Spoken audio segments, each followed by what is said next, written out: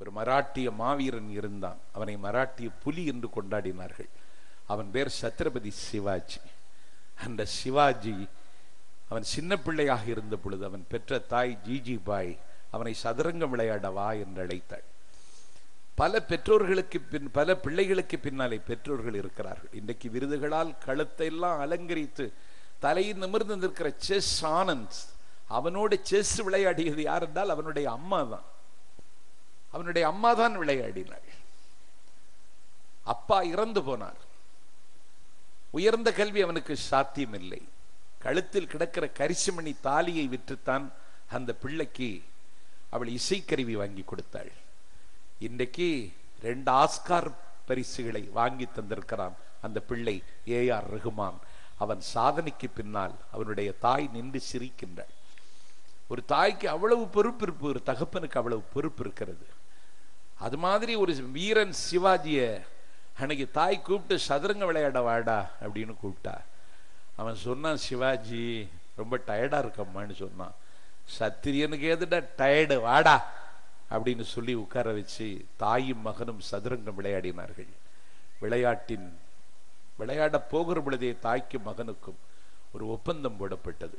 நான் வெற்றி பெற்றால் யார் வெற்றி பெறுகிறார்களோ, வெற்றி பெறுகிறவர்கள் சொல்வதை தோற்று போகிறவர்கள் கேட்க வேண்டும். தாய் வெற்றி பெற்றால் மகன் கேட்க வேண்டும், மகன் வெற்றி பெற்றால் தாய் கேட்க வேண்டும் என்று தாய்க்கும் மகனுக்கும் போட்டி.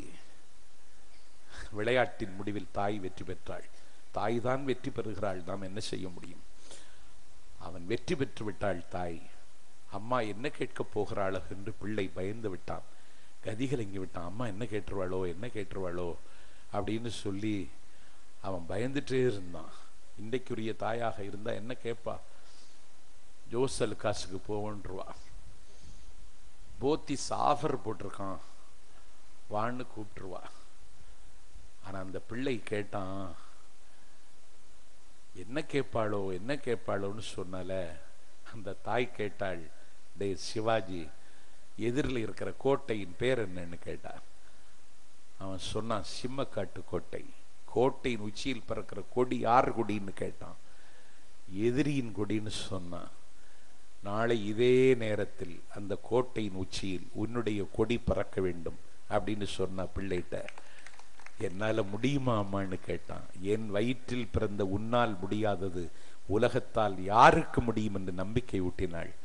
அடுத்த நாள் அதே வேளையில் சிம்மக்காட்டு கொடியில் சத்ரபதி சிவாஜியின் கொடி பறந்ததென்றால் அப்படிப்பட்ட தாய்மார்கள் தவசீலிகள் வாழ்ந்த நாடு இந்த நாடு.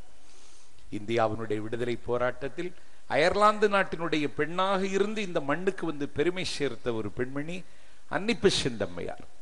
திராவிட இயக்கம் அவர்கள் மீது அம்புகளை எறிந்த கதையெல்லாம் நான் படித்திருக்கிறேன். அன்னி பெசன்ட் அம்மையார் இந்தியா விடுதலை பெற்றதற்கு பிறகு அயர்லாந்துக்கு போனார்கள், ஐரிஷுக்கு போனார்கள். அன்றைக்கு அயர்லாந்துக்கு சென்ற அன்னி பெசன்ட் அம்மையார் இடத்தில் கேட்டார்கள், இந்தியாவின் அதிசயம் என்ன? எது அதிசயம்? மண்ணும் இமயமலையா? இன்னர் நீர்க்கங்கை ஆறா? மாமன்னன் ஷாஜகான் தன்னுடைய காதல் மனைவி மும்தாஜுக்காக கட்டி வைத்திருக்கின்றானே, காலத்தால் அழியாத காதல் ஓவியம் தாஜ்மஹாலா? வான் மட்டும் இருக்கிறதே, குதுப்புனார் கோபுரமா? நிழல்படியாத நீண்ட கோபுரம் தஞ்சையா? இந்தியாவின் அதிசயம் என்னவென்று கேட்ட பொழுது அன்னி பெசன்ட் அம்மையார் சொன்னார்கள், இது ஒன்றுமல்ல இந்தியாவின் அதிசயம். பிள்ளைகளுக்கு பால் புகட்டுகிற பொழுதே நல்ல நல்ல செய்திகளையும் கதைகளையும் சேர்த்தே புகட்டுகிற இந்திய தாய்மார்கள் தான் இந்தியாவின் அதிசயம் என்று நான் சொல்லல. ஒரு ஐரிஷ் பெண்ணி அன்னி பெசன்ட் அம்மையார் நமக்கு சர்டிஃபிகேட் கொடுத்திருக்காங்க. அந்த தாய்மார்களாக நாம் உருமாறுவோம். அந்த நிலைமைக்கு நம்மை ஆளாக்கி கொள்ளும். நம்முடைய பிள்ளைக்கு 1 hour 1 மணி நேரம் அவர்களுக்காக நாம் டெடிகேட் செய்யணும். அவர்களுக்காக நாம் அர்ப்பணித்து விடுவோம். உங்களுக்கு புரியவில்லைன்னா கூட பரவாயில்ல, சொல்லு, அதை ஒருக்கா கூட சொல்லு அப்படின்னு சொல்லி பாருங்க, சொல்லிடுவான். இங்கிலீஷ் எனக்கு தெரியாதுன்னு சொல்லி தப்பிக்கப்படாது. இங்கிலீஷ் தெரிஞ்சுக்கணும்னு அவசியம் கூட இல்லை அவன் சொல்றதுக்கு. இந்தியாவினுடைய ஜனாதிபதியாக ஜெயில் சிங் இருந்தார். அன்னைக்கு மதுரை கோவில் மீனாட்சி ஆலவாய் அண்ணல் அங்கே இருக்க மீனாட்சி கோவில் தக்காராக சிதம்பரம் இருந்தார். ஜெயில் சிங் ஒரு தச்சர் மகனாக பிறந்தவர். ஒரு சீக்கிய குடும்பத்து பிள்ளை, அவருக்கு ஆங்கிலம் தெரியாது. அவர் சொன்னாரு, எனக்கு மீனாட்சி அம்மன் கோவிலுக்கு போகணும்னு. சரி போலாமேன்னு சொல்லி அதிகாரிகள், இந்தியாவின் ஜனாதிபதி இல்லை, எவ்வளவு பெரிய அதிகாரம், பிரைம் மினிஸ்டருக்கே அவர் தான் பதவி பிரமாணம் செய்து வைக்கணும், சுப்ரீம் கோர்ட் ஜட்ஜுக்கே அவர் தான் பதவி பிரமாணம் செய்து வைக்கணும், அதிகாரம் மிகுந்த உயர்ந்த மனிதர். ஜனாதிபதி மீனாட்சி அம்மன் கோவிலை பார்க்கணும்னு சொல்லிட்டார். என்ன நடைமுறை சிக்கல்னா அவருக்கு இங்கிலீஷ் தெரியாது. அவர் மதுரைக்கு வர்றார். மதுரைக்கு வருகிறார். அதிகாரிகள் அங்கிருந்து டெல்லியில இருந்து கோவில் தக்கார் சிதம்பரத்துக்கு ஒரு குறிப்பு அனுப்பிட்டாங்க. என்னன்னா, ஜனாதிபதி இடத்துல நீங்க எதுவும் பேசக்கூடாது, அவர் வருவார், அவரை அழைத்து சென்று கோவிலையெல்லாம் சுற்றி தரிசனம் செய்ய வைத்து நீங்கள் அவர்களை வழி அனுப்பி வைக்க வேண்டுமே தவிர அவர்களிடத்தில் நீங்க எதுவுமே பேச வேண்டாம் என்று ஒரு ரகசிய குறிப்பாணை மாதிரி ஒரு ஆணை வந்துச்சு, ஆர்டர் வந்துச்சு. அது என்னன்னா, அவருக்கு இங்கிலீஷ் தெரியாது. இங்கிலீஷை தெரியாதுன்னு ஜனாதிபதிக்கு தெரியாதுன்னு சொல்லலாமா? சொல்லக்கூடாது. அதனால இப்படி ஒரு குறிப்பை ஆணை அனுப்புனாங்க. அவரு ஆனா அங்க அதுல விசேஷம் என்னன்னா, கோவில் தக்காராக இருந்த நம்முடைய தியாகராய நகர் கமலா தேட்டர் அதிபர் சிதம்பரம், அவருக்கு இங்கிலீஷ் தெரியாது. ஜெயில் சிங் வந்தார், கோவிலை சுற்றி காண்பித்தார். ஜெயில் சிங்கும் சிதம்பரமும் பேசிக்கொண்டே வந்தார்கள். என்ன மொழியில் பேசினார்கள் என்றால் ஆங்கிலத்திலேயே பேசினார்கள் என்று ஒரு செய்தி இருக்கிறது. அதில் நமக்கு தெரியுமா தெரியாதுன்னு விவேகானந்தர் சொன்னார், உனக்கு எதை தெரியலையோ அதை அடுத்தவனுக்கு சொல்லிக் கொடுன்னு சொன்னார். அதனால பெற்றோர்கள் எனக்கு இதெல்லாம் அந்நியம், இதெல்லாம் இது எனக்கு தெரியாது அப்படின்னு நீங்க தள்ளி போடவோ தவிர்க்கவோ பார்க்காதீர்கள். பிள்ளைகளை உட்கார வைத்து அவர்களுக்கு உற்சாகமூட்டி அவர்கள் நெஞ்சில் நம்பிக்கையை நடவு செய்து அவர்களை கல்வியில் வல்லவனாக மாற்றுவதற்கு, உங்கள் பிள்ளைகளை உருவாக்குவதற்கான எல்லா அரணையும் அடிப்படையும் இந்த சன்பீம் மெட்ரிக் பள்ளி நிச்சயம் அமைத்து தரும். உங்கள் பிள்ளை கோடியில் ஒருவனாக துலங்குவான். என்னிடை ரதம் உருந்து மேதினை கலக்க, பன்னிடை தமிழை குலைத்து பாரினை மயக்க, மண்ணிடை வாழை ஏந்தி பகைப்புலம் மாய்க்க, எண்ணில்லா தமிழர் உள்ளார் எனும் நிலை காண்பதென்றோ என்கிற நிலைமை இயக்கத்துக்கு விடிவு காணுகிற வகையில் சன்பீம் மெட்ரிக் பள்ளி தன்னுடைய கடமையை இன்று முதல் இந்த மண்ணில் இருந்து தொடங்குகிறது. இந்த சரஸ்வதி நகர் என்கிற கலைமகள் நகரில் தொடங்குகிற இந்த நிறுவனத்திற்கு பெற்றோர்களும் பெரியோர்களும் தாய்மார்களும் அதிக ஒத்துழைப்பு தர வேண்டும் என்று நான் கேட்டுக்கொள்கிறேன். வாழ்க்கை என்பது உண்டு உறங்கி உல்லாசம் அனுபவிப்பது, அதெல்லாம் வாழ்க்கையாக இருக்காது. அப்படி வாழ்ந்தவர்களை யாரும் ஞாபகத்தில் வச்சிருக்க மாட்டாங்க. நம்ம எல்லோருமே டிரான்சிட் பேசஞ்சர்ஸ். நாஞ்சில் சம்பத் இன்னைக்கு பேசிட்டு இருக்கான் நீலாங்கரையில, நாளைக்கு இதே நேரத்தில் நான் உயிரோடு இருப்பேன் என்பதற்கு எந்த உத்தரவாதமும் இல்லை. நாம் அனைவரும் டிரான்சிட் பேசஞ்சர்ஸ். நாம் வந்து செல்லுகிற வழிப்பயணிகள். ஆங்கிலத்தில் அழகாக சொல்லுவார்கள், என்ன சொன்னார்கள் என்றால், I shall pass through this world but once. Any good thing I can do or any kindness that I can show, let me do it now and not defer it far. I will not pass this way again. நான் இந்த உலகத்திற்கு வந்திருக்கிறேன், நான் திருப்பியும் வருவேன் என்பதற்கு எந்த விதமான உத்தரவாதமும் இல்லை. ஆகவே இந்த உலகத்தில் வந்துவிட்ட நான் எதையாவது சாதிக்க வேண்டியதற்கும் சரித்திரத்தில் என் பெயரை பதிவு செய்ய வேண்டியதற்கும் கடமை இருக்கிறது என்று நாம் புரிந்து கொண்டால் நம்முடைய வாழ்க்கை இன்னமும் அர்த்தமுள்ளதாகிவிடும். கல்வி மட்டும்தான் ஒருவனுக்கு சுதந்திரத்தை பெற்றுத்தரும். கல்வி மட்டும்தான் ஒருவனை தலை நிமிரச் சொல்லும். கல்வி மட்டும்தான் ஒருவனை மனிதனாக்கும். கல்வி மட்டும்தான் ஒரு மண்ணாக கிடந்தவனை பொன்னாக மாற்றுகிற ரசவாதையை பெற்றுத்தரும். கல்வி ஒன்றுதான் காணாமல் போனவனை கண்டெடுத்து தரும்.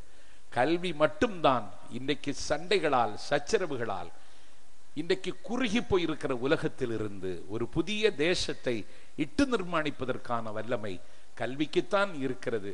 அதைத்தான் ஆங்கில கவிஞர் ரவீந்திரநாத் டாகூர் சொன்னான், where the mind is without fear and the head is held high, where the world has not broken up into fragments by narrow domestic walls, where tireless and striving stretches its arms towards perfection, where the mind is led forward by thee in our ordaining the thoughts and action into the heaven of freedom. My Father, let my country awake. அப்படிப்பட்ட ஒரு country, அப்படிப்பட்ட ஒரு தேசத்தை, ஒரு சுதந்திரமும் சுற்றுச்சுவர்களால் குறுகி போகாத ஒரு புதிய மனித சமுதாயத்தை சிருஷ்டிக்கின்ற கலைமகளின் கருவறையாக காலத்தின் படிக்கட்டில் எழுந்து நிற்கின்ற இந்த மகத்தான சன்பீம் மெட்ரிக் பள்ளி அதனுடைய இலக்கை எட்ட வேண்டும் என்று நான் மனதார வாழ்த்துகிறேன். வாழ்த்துவதற்கு நிச்சயமாக ஒரு வல்லமை இருக்கிறது.